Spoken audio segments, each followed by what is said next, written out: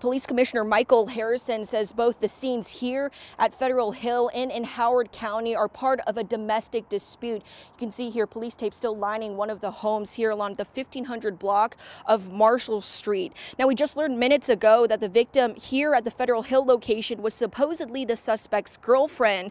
The woman killed in Howard County was his ex-wife. The suspect first started here at this Federal Hill home. Harrison says officers were called slightly after 1:30 this afternoon to the 1500 block of Marshall Street and found the back door of one of these homes kicked in. Inside, they found that woman dead with apparent gunshot wounds. He said shortly after they received more information of another homicide in Columbia, and police say just after 2 p.m. there, they went to the 7300 block of Eden Brook Drive for reports of gunshots. We are just learning now that a video post on social media said the suspect was headed towards Howard County.